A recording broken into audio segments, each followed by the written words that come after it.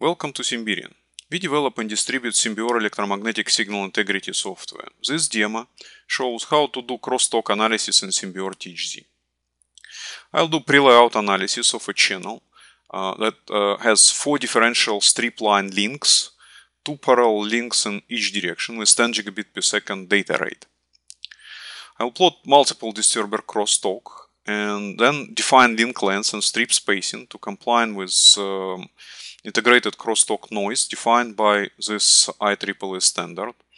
And the compliance curve for this standard is shown here. It's insertion loss versus ICN, and this is compliance area. And finally, I will compute and plot I diagrams with crosstalk. First, I will create new solution with solution creation wizard and use signal configurator. Solution 10 gigabit per second with 40 picosecond rise time. Define time domain analysis as for bit stream with bit stream parameters defined here with optional jitter. Redefine time sweep to have longer simulation time for I diagram analysis. Redefine frequency sweep to have more frequency points and more resolution. Okay, and finish and create project with default stackup for strip line. Default stackup has generic FR4 and thickness of the layers I will make them thicker to have realistic width of the strips. So now I'm ready to create transmission line, and I'll create differential strip line with 100 ohm impedance as a target and round off some numbers here, and still 100 ohm, about 100 ohm. The shape of the strip can be also redefined if necessary. This is cross section. I'll use Simbeor SFS quasi-static field solver to do the analysis, which is recommended for crosstalk analysis. Run the analysis, and this is my cross section.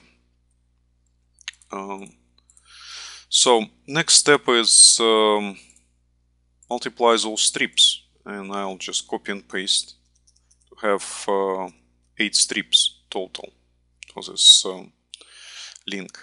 Right now they're all overlapping with the last strip, and optionally I can open strip properties and redefine the position if I know exactly what I need to achieve. Another option is to do it with a side tune pen, side tune tool. And right here I'll bring this simulation here and transmission line cross section, complete one. And you can see that right here I have widths, tunable distance between the strips. So I will redefine distance slightly, and it will create automatically. And I use S to see the cross section exactly. And it will automatically distribute strips center to center, distance defined here. I need distance within differential pair defined as 15, back to original. And distance between diff pairs, and this is distance between this here and here. I will redefine it as 25 for very, very close spacing. So now we are ready to, and I delete the simulation here. Now we are ready to simulate a segment of such transmission line with relatively high coupling and see how it goes. So to do this I create a linear network, and we'll call it 5-inch link. Okay, and bring this cross section here, define length as 5-inch, and use split port option. Split port option immediately create a single port for each trace. So now I need to unite them back into differential pairs, and this can be done with consecutive numeration, with any numeration you want. So I'll use consecutive numeration and link them to IOs consecutively. Create IO, this side. This IO I will redefine source as a bit stream, and this is going to be side A, and this is going to be transmitter. Okay. Next I will copy, paste it, and I'll use consecutive numeration, so I'll create them consecutively on this side and this on the, and then on this side. This is going to be receiver and no source, side A. Next I copy paste, wire it, and copy paste wire receiver. This is it for this end. On the other end, the same thing. Create splitter first, bring IOs that split it on one side and combined on the other side. Wire IOs with lower numbers to lower numbers on here. Create, and this is going to be on this side receiver, no source, and this is side B, and this is receiver. Okay. Next, this is side B, transmitter, and they're going to be bit stream. Bit streams can be optionally defined as asynchronous with any delay and so on. So the rest is just copy pasting and wiring it properly. And final one, I need this transmitter, just copy paste and wire. This is it, this is our circuit. Now we are ready to add new simulation and plot the results on new graph, and I'll plot power sum crosstalk, and with transmitter receiver defined it is going to be multiple disturber crosstalk here, nothing on the other axis, and I obviously need mix mode. Click finish, and I'll use diagonal elements here and run simulation.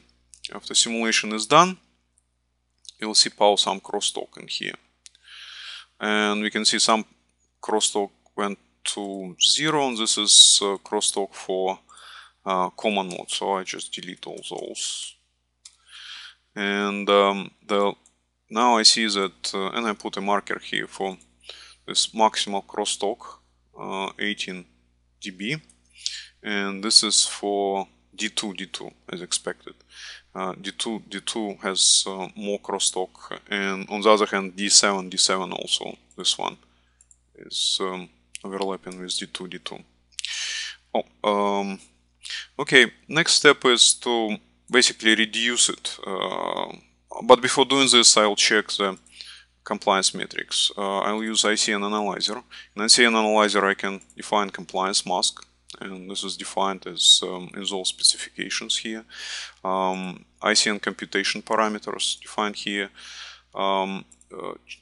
Select the circuit to do this, and then click calculate. And you can see that our receiver ports 2, 4, 5 and 7 all failed. All failed because of large integrated crosstalk noise. Right here you can see it clearly. It also shows near-end crosstalk, far-end crosstalk. Most of the crosstalk is near-end crosstalk. This is strip-line configuration.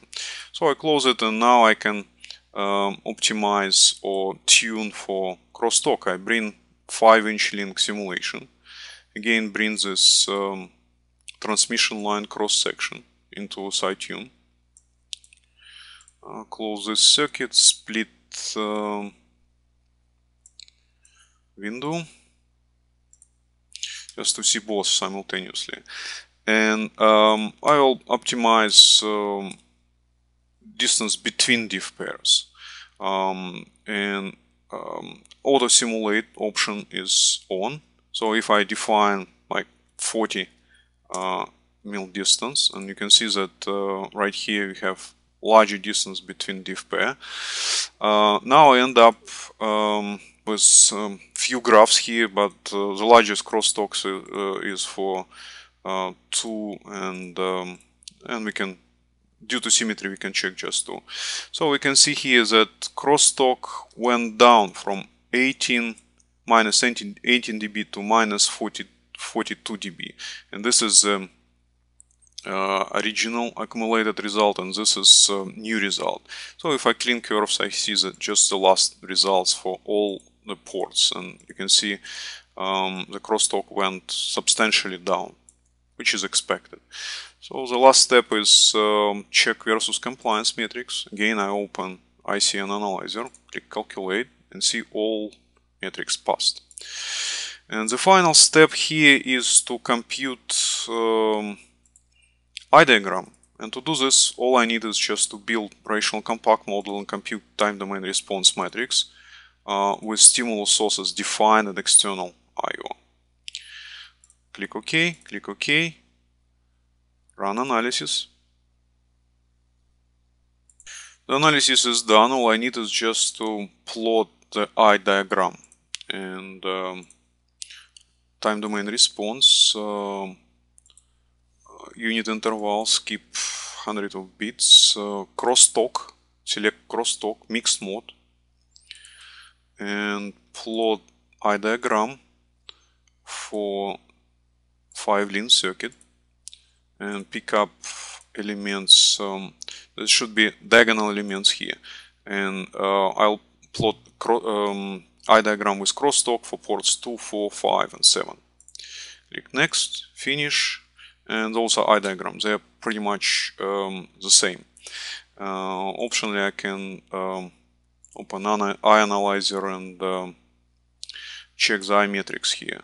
Click calculate, I's are centered, and we can see I-metrics in this table, and we can see that the I-widths and height pretty much identical for all channels.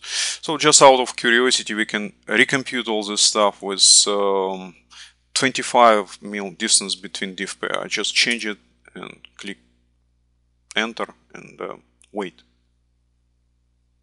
After analysis is done, we can see much different I-diagram, and again I can bring I-analyzer and recompute the I-metrics here. Click calculate. Now we can see that I-width and I-height quite different, slightly different for channel 2 and 7. This is the end of this presentation. To learn more, visit Simbeor.com. Application notes, webinars, and knowledge base sections. Or download and try Simbeor now. It is available in download section. Thank you.